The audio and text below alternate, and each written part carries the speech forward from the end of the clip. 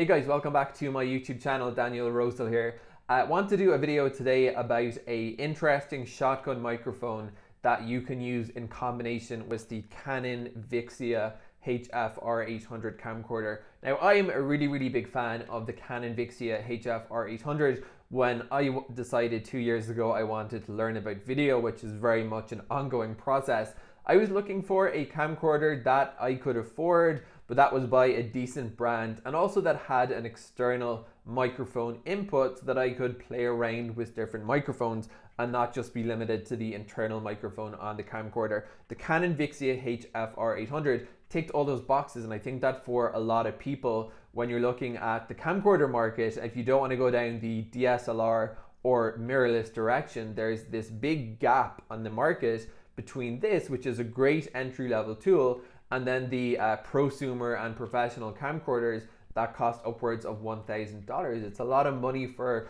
most people.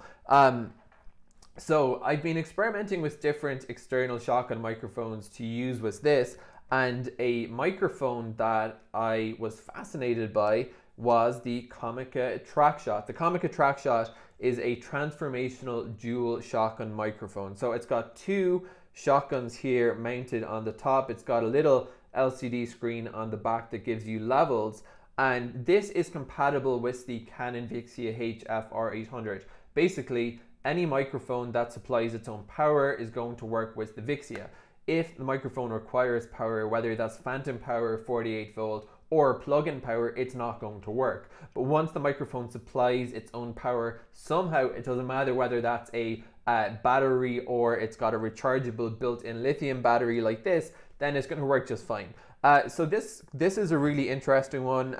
It's got a little power switch here, and once you press that, the microphone comes to life. Now, it's got a gain wheel here, so this is a little bit complicated because when you're using external microphones with the Canon Vixia HF R800, you want to move the microphone out of automatic mode and put it into manual mode. Usually there isn't a gain level on the microphone, so when you're using these two guys in combination, you've actually got two levels to set. Firstly, you can see as I'm speaking, the levels are reading on the actual microphone. So the first thing you want to do is get the levels set to an appropriate setting here. The wheel goes from 0 to 10. So I've got it set at about 7.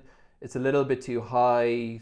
5, but somewhere between 5. Let's go back to 5. Now that I'm at 5, I'm not getting any reds. I'm getting into the kind of oranges, and that looks fairly okay to me. Now, the next thing that you want to do to use this is, as I said, you want to go into the settings menu on the Canon Vixia, and you want to make sure that your microphone level is set to manual, M. So if it's reading A, then you need to go out of automatic and go into manual mode. Now, what I would say is that it's a trial and error process. So now I'm going to just go ahead and connect the microphone. So what I've done, I've discussed this before. I bought something called a cold adhesive mount. You get these on Amazon for like 10 bucks. And it just basically sticks on because the Canon Vixia HF R800 inconveniently doesn't have any cold shoes. So this thing has worked fairly well for me so far. Nothing has come off, everything's been pretty solid.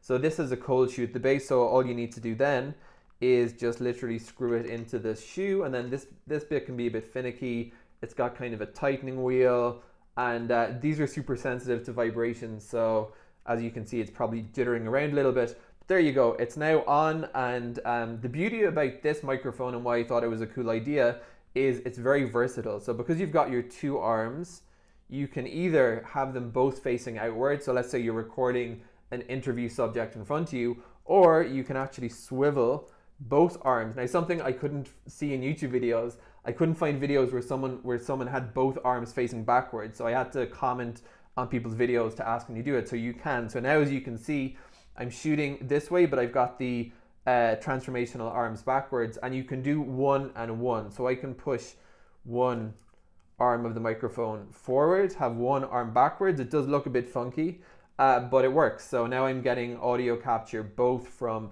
me as I'm speaking and if I'm interviewing, if I want to be capturing sound outwards. Again, these things are really jittery, but that's just the way that it is. So the next thing, so after I've set the gain on the actual microphone itself, the next thing you want to do is adjust the gain levels on the manual mode. So it's been a trial and error process. I figured out that level 14 was the best.